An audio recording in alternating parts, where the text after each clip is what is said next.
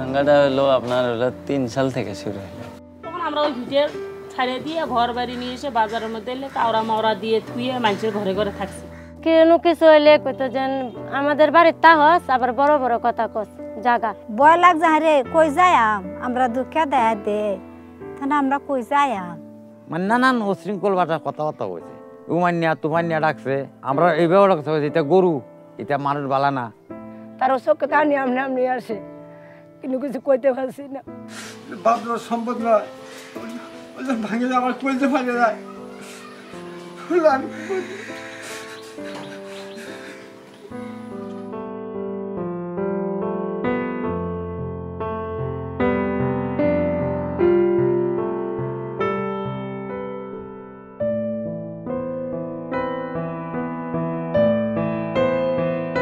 এই মানুষের বাইরে বাইরে রয়েছি বাদের শেষ বেলা এই যে খাদ্য বিনয়ের জায়গা লইলাম। আমরা তো মনে হয় দুর্বল রয়েছে খেলা জানি অনেক তুলে দেওয়ায় তো আমরা দাম গা লাগবো, আমরা তো এটা দলিলের জায়গা না।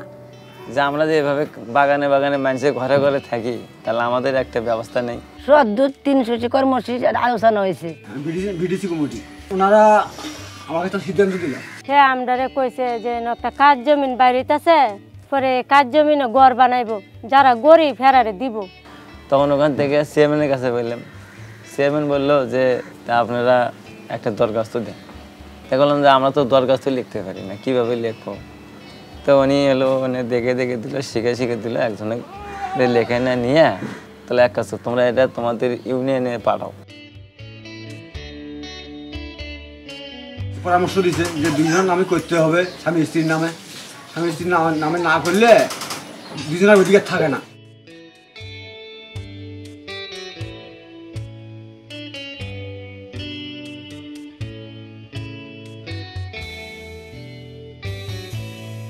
প্রথম আমি এই যে ভূমি অফিসে একটু আলোচনা করছি, কথা বলছি যে স্যার এরকম 52টা পরিবার আছে এই গ্রামে, তাদের কোনো দলিলপত্র নাই, কোনো কিছু নাই, স্যার এটা কি করা যায়? তারপরে তারা বলতেছে যে আমাদের কাছে এরকম ফর্ম আছে, যদি আপনারা লোক শনাক্ত করতে পারেন, সঠিক ব্যক্তি নির্বাচিত করতে পারেন, তাহলে আমরা তাদের কাছ থেকে এই আবেদনের মাধ্যমে নিতে হবে। রেসিডেন্ট অফিসে যে কমিটিটা আছে, কমিটির মিটিং হয় মাসে, সেখানে আমাকে একদিন ডাকে এবং আমি এর আগেই দরখাস্তগুলো জমা দিই।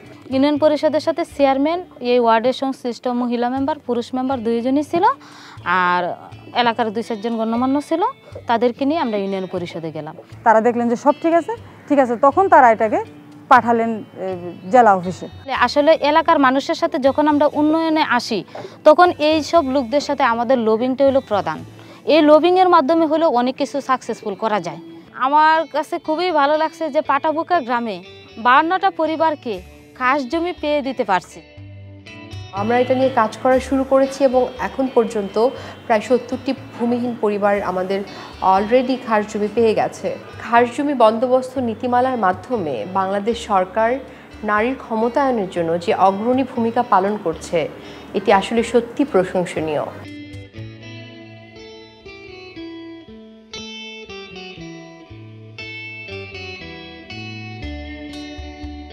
আমরা জায়গার মালিক হয়েছি।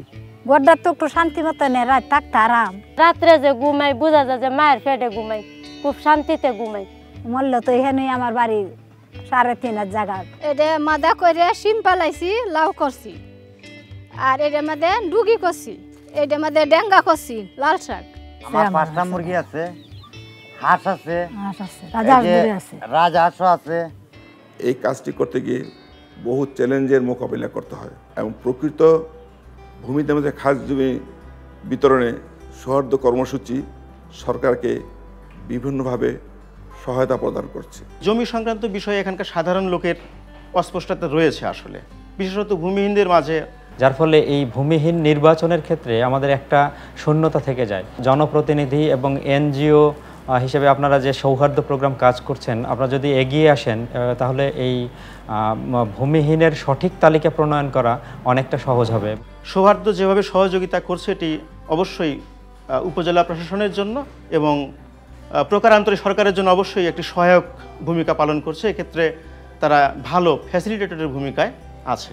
When a poor person owns a piece of land that transforms their lives, they are able to predictably plan for the next season, make choices on what kind of crops to grow, not have to worry about the costs. And so for us, that's really the beginning of their journey out of poverty. And as we see this change begin to happen in the lives of these poor communities, it's for us as a project an exciting moment. Every smile we see on those faces as they receive the papers is something that urges us to go on and reminds us that we are making lasting impact in the lives of these people. Their lives will be changed forever. Their opportunities to make those choices will be something that they do not need anyone to tell them. And just like other members in the community that have access to land, they will begin that journey and be able to become self-sufficient in their lives and even for the generations to come.